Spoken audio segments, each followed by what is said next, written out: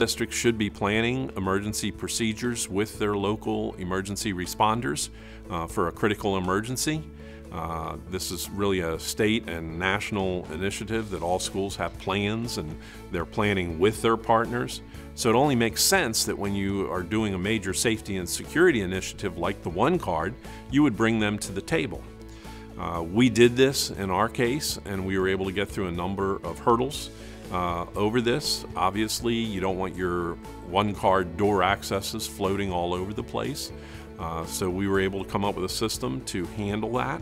The solution was fairly simple. Every police car, every commander had access to our buildings on a very limited basis, but they had it when they needed it. What we did is we took a steel case and we placed the proxy card inside that steel case and then slipped that inside a red envelope with a label for emergency use only. That was distributed to each patrol car, and it became part of the daily checklist for that car. So every time the shift changed, they had to check that the car was appropriately equipped. That red envelope was checked to make sure it wasn't torn open and that it was in the car for an emergency.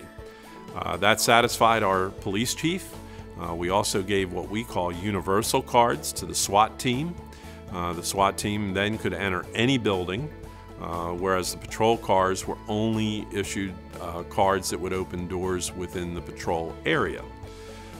So if you're on the east side of the county, they would not open the west side doors, whereas the SWAT team would open any door. We also moved to the fire company, and every fire engine would get a similar case and red envelope.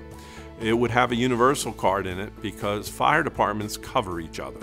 So if you're working a large fire in one area, the fire department in the next area might send an engine over to cover your firehouse. And now they get called out, they would need to open the school doors in that area.